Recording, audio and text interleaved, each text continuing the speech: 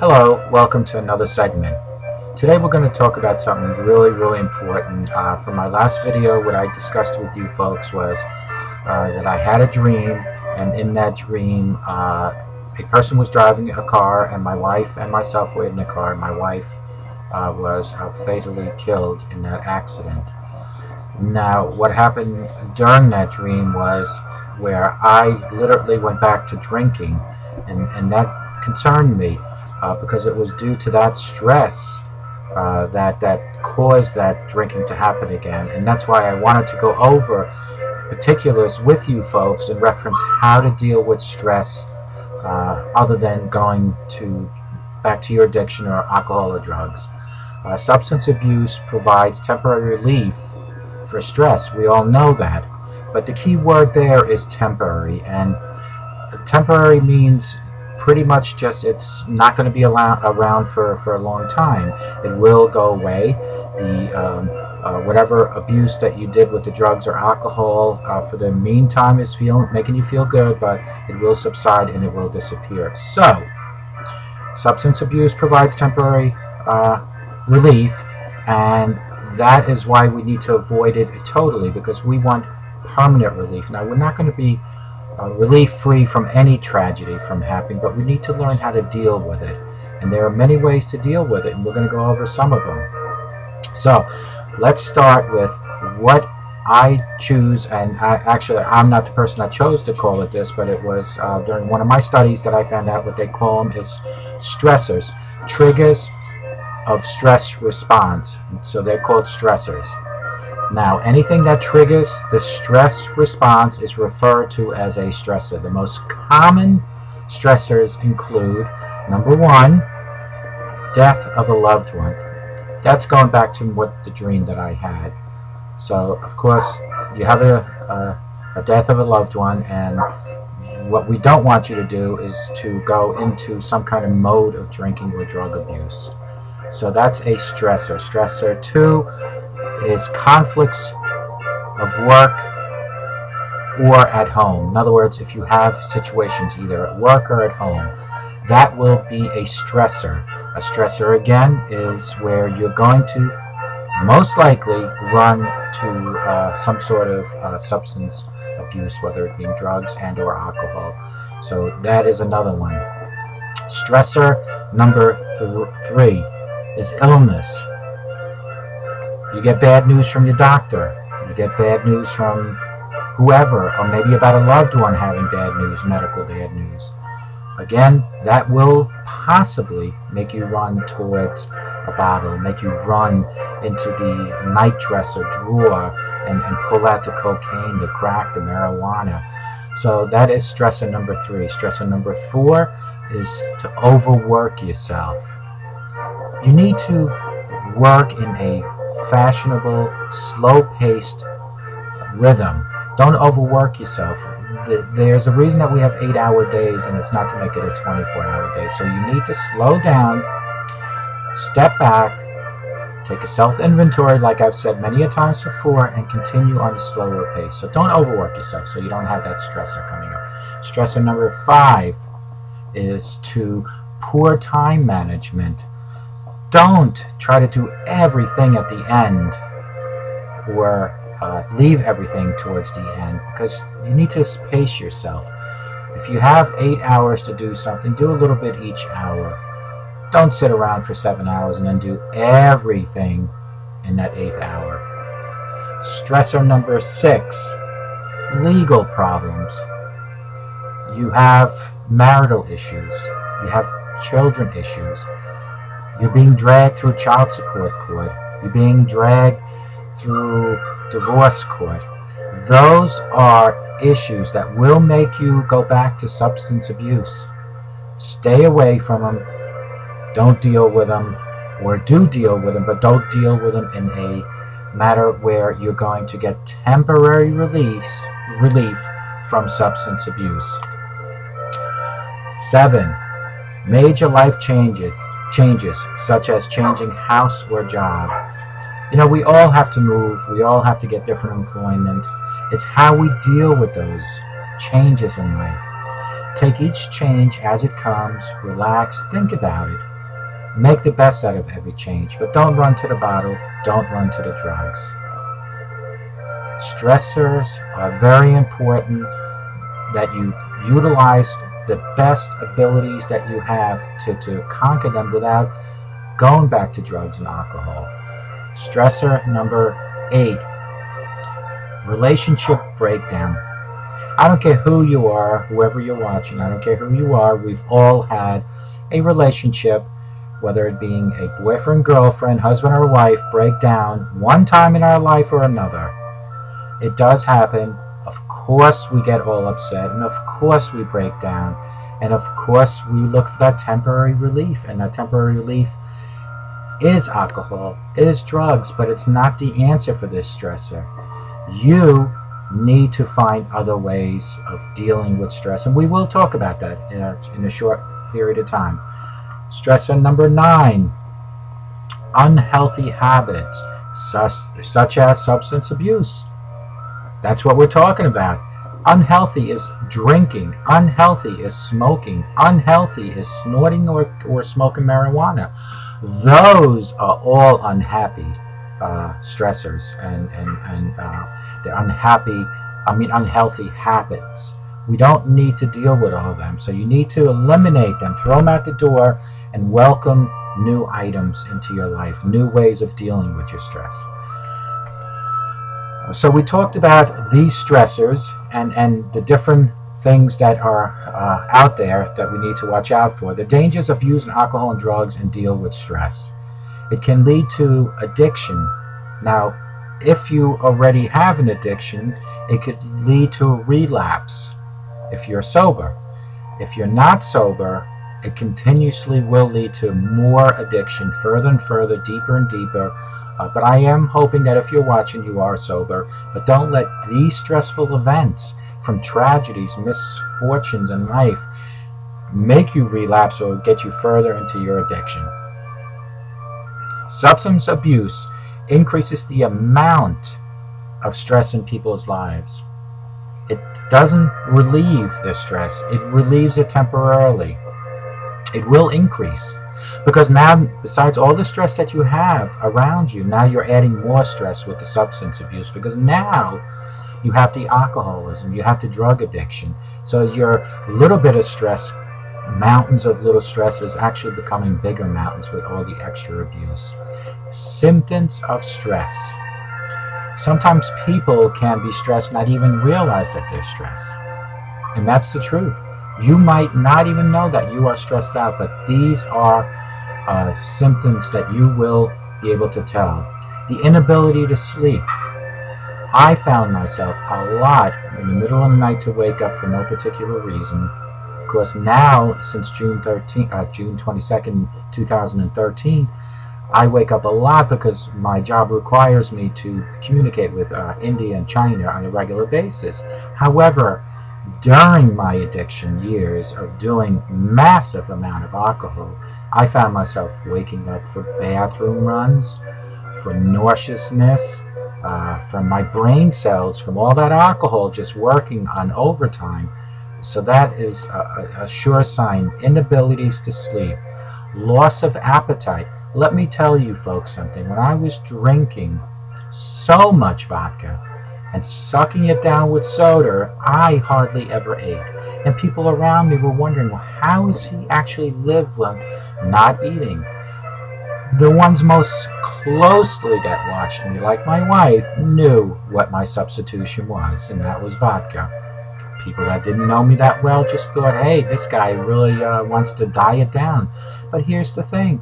I wasn't losing weight because unwanted calories, which we talked about yesterday, of alcohol shots or beer or whatever else, at 150 calories per shot at 10 shots a day, that's 1,500 unwanted calories.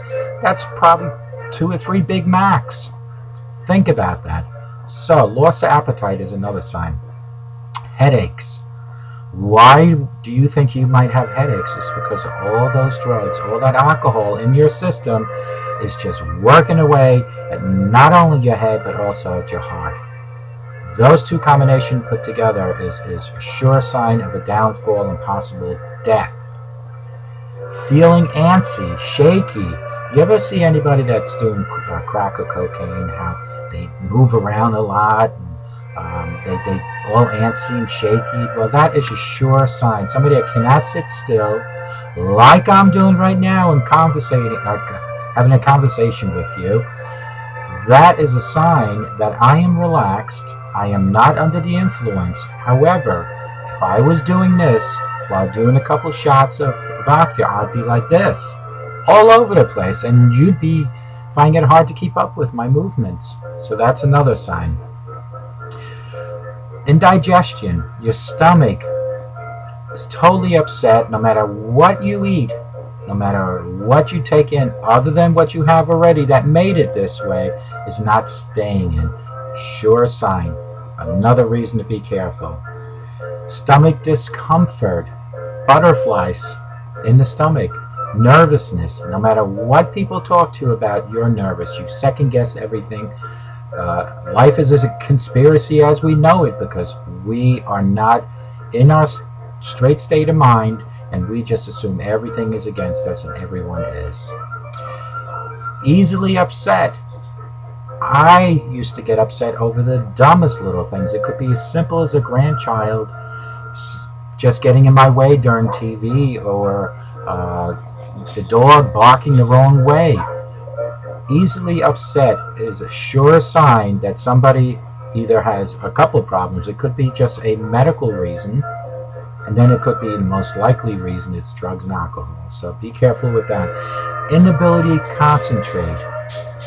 Eye contact during a conversation is so important that when somebody's talking to you and they're going like this and talking to you, that is an inability to concentrate. That is because their movements is not being taken directly from the brain to doing what they have to do, because their brain is intoxicated by alcohol and or drugs.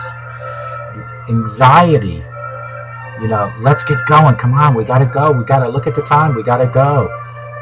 I used to be very anxious to come home with my wife in the car after we went out shopping or something, and to tell my wife, you know what, let me go and walk the dog, or do you need something from down the street where I can just walk down there, just to get my fix of vodka or beer. That was an anxiety on my part to get my fill, because I thought that as soon as I would have some alcohol in me, I'd be a happier person, but I really wasn't. I really wasn't. I might have been temporary. That's the temporary relief we spoke about. Lack of energy. My drinking would make me so tired, like we spoke about in previous videos, that I would have to take, when I was home, take naps in the afternoon. I would have to relax. I would have to sleep it off, is what they say. Sleep off the drugs and alcohol. It's your best cure. No, your best cure is not to do it. Not to do it at all. That's your best cure. A lot of negative thinking. Now, there are two types of people. There's one type of person in life that you'll run into that no matter what you say, they're going to find some negative answer for you. That's not to say that they're drinking or doing drugs. That's just to say that they're just negative people. But alcohol and drugs will give you negative thoughts. Like I said previously, everything becomes a conspiracy. Everybody's against you. Everybody's looking at you. But guess what? You're feeling that way because you know deep down inside that what you consumed, whether it went down your throat, up your nose, or puffed through your mouth, that you shouldn't have done that. That you should not be doing that, because it's hurtful for you and it's hurtful for your loved ones. So think about what I just said. And today, August 2nd, 2014, let today be the best day for the rest of your life. Let a sober today make a better tomorrow. Another one is evidence of ineffective immune system. You're constantly getting sick, constantly have a cold, constantly sniffling. There's always the same sickness coming around because your immune system has no defense, because your blood is holding so much alcohol, is holding drugs in them, that all the cells can't build up fast enough as fast as you're consuming these items. So stop. Loss of interest in sex. Big one.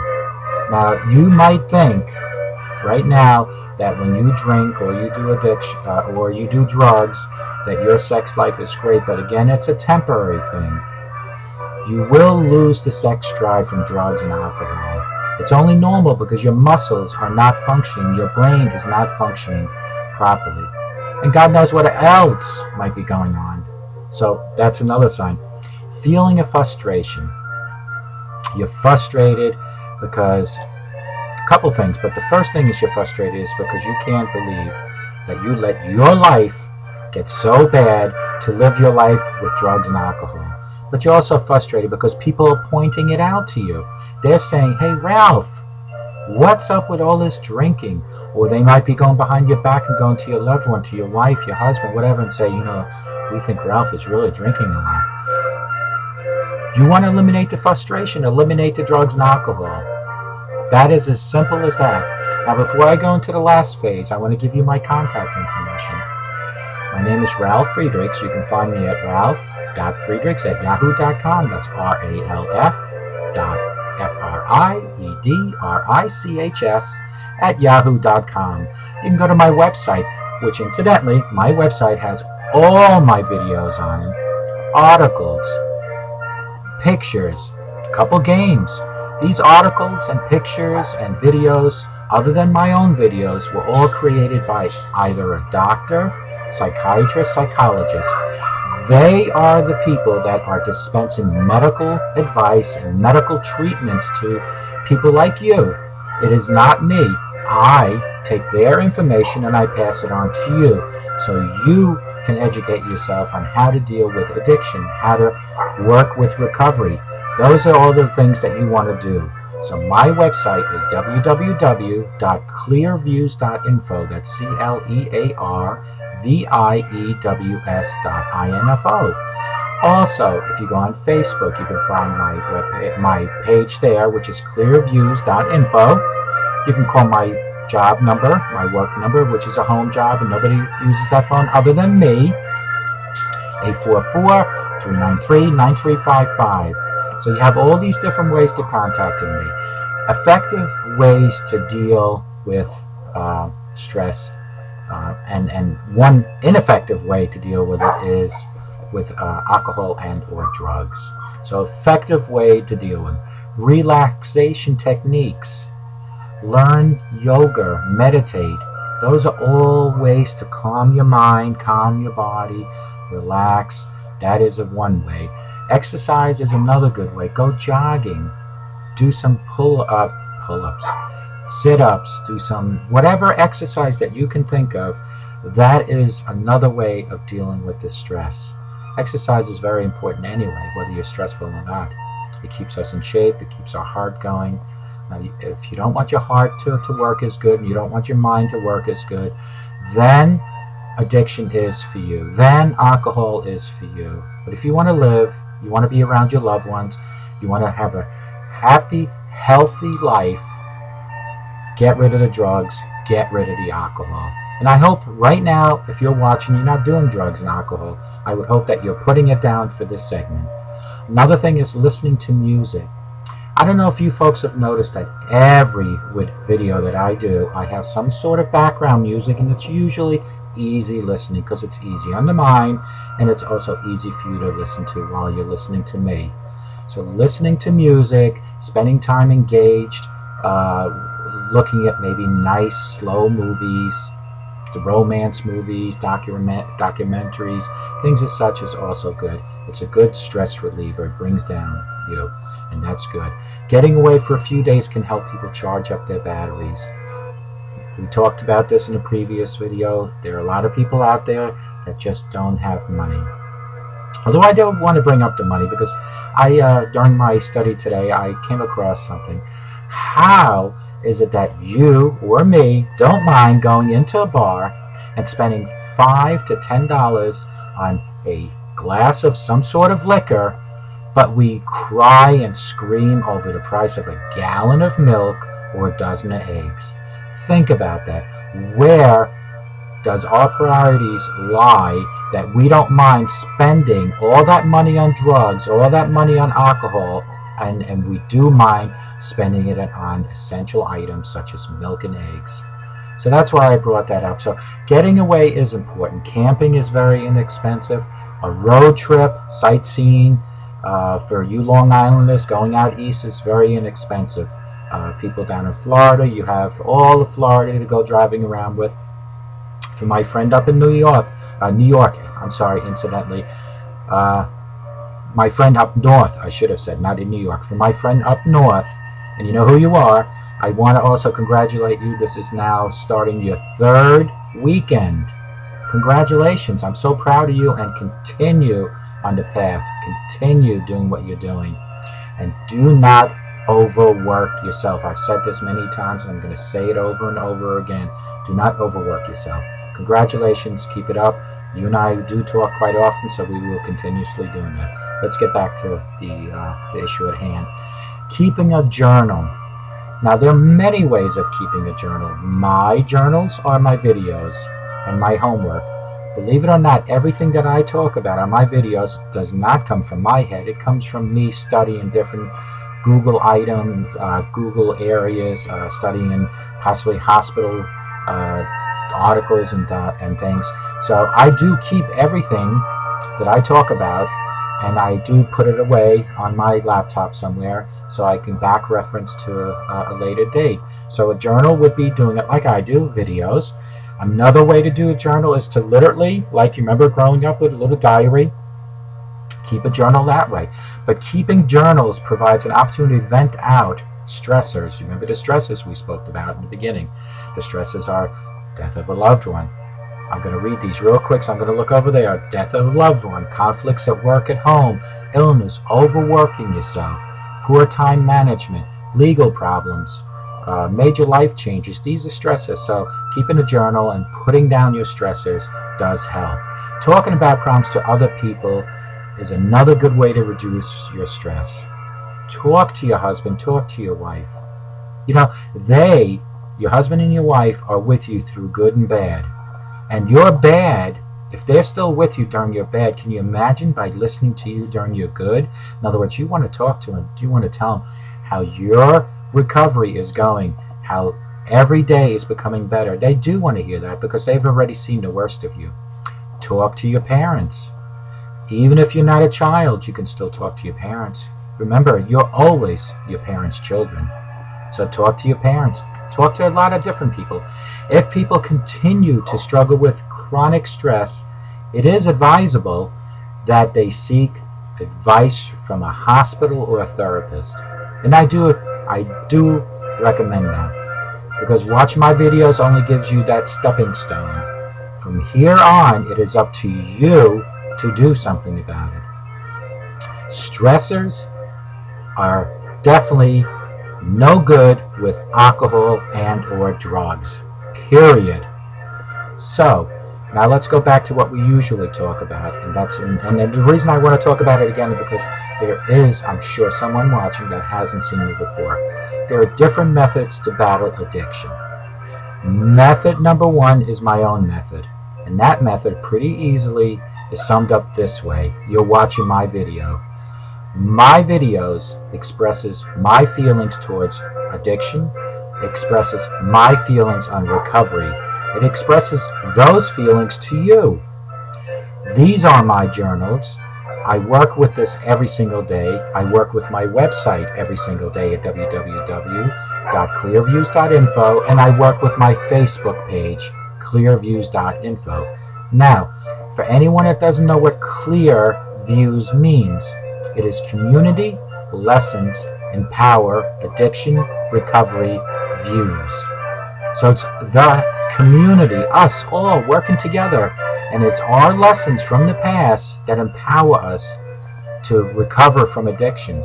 So it's all of us working together. So these are my methods. Then, as I've previously said, you have AA. AA is a huge organization and have huge results. Every method that is out there is workable, but you are the one that has to work with it. In other words, if you go into AA and you just don't feel comfortable, which I didn't, then find your own way of battling addiction. Because at the end of the day, it is the end result, not how you got there, but the end result, and that is to be living and working through addiction. That is your end result. So it doesn't matter how you get there, but it matters that you get there. But if you are going to something that you cannot totally deal with anyway, or you don't like something about it, then you need to find a different solution. Now, if you are a weaker type of person in the mind as far as not trusting yourself, and when I say that, I mean if you walk past a liquor shop, if you walk past a store, or you walk through town and you see a drug dealer that you used to buy drugs from, and you don't trust yourself and you're afraid that you might have a relapse and buy or go to the store and buy liquor or something, then you need to check into 30, 60, 90-day rehab center in your local area. Now, on page 7 on my webpage, www.clearviews.info, page 7 has all the states listed. Click on your state, and hopefully within your area you'll find one of the treatment centers. However, if you don't find one there, just Google your area. First Google treatment centers in your area, then you should be able to find one. So those are 3 methods. Now there are other methods you can go, which I truly recommend, to a higher power. Remember, God created all of us. He created us to be just the way we are. It is what we took from God, which is a perfect creation, and tried to remold it in a different fashion. Remolding it such as being addicted to drugs and or alcohol. Remolding it in any other fashion. But that's not the way God created you. So if you seek God with what you ended up now because of your own actions, if you seek God, God will guide you to recreate what He has already created that you changed. God will accept the fact that you thought you could do better than He has. He'll accept that and recreate you. So that's another way. Go to the higher power. Ask God to help you. You can go to other local places like Knights of Columbus and YMCAs. They would also help you. So now we have all that said and done. You have my method, you have AA, you have the treatment centers, you have all these other avenues to go to. Now it's up to you to go out and find one. It's up to you to go out and seek these places. And it is up to you to make it work. It is up to me to help you by providing you with information constantly and hopefully daily.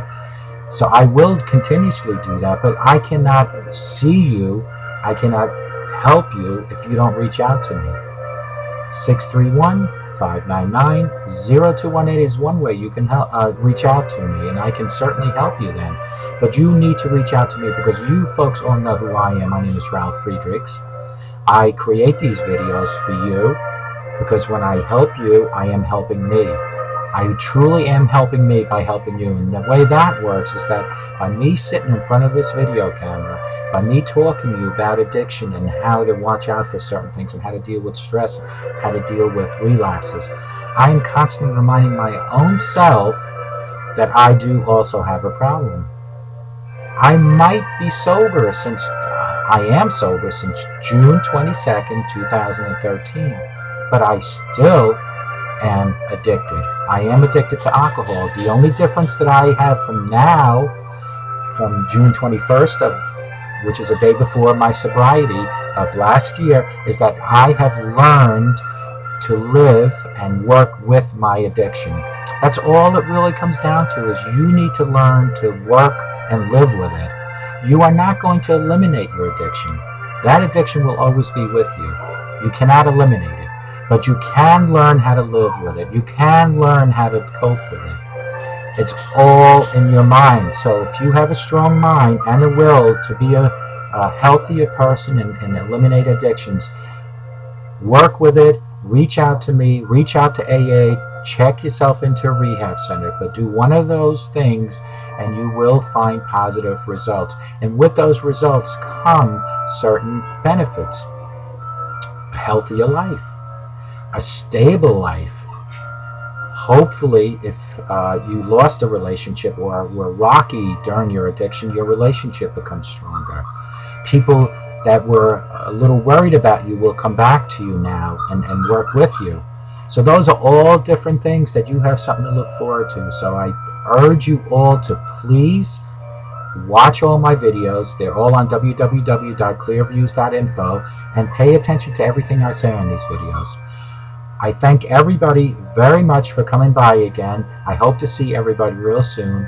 A sober day, a sober today makes for a better tomorrow. And please, if you believe it here, you can achieve it. Believe it here, achieve it there. That's the way you have to think. So please, everybody, have a great day, have a pleasant weekend, but more importantly, have a sober weekend. God bless you.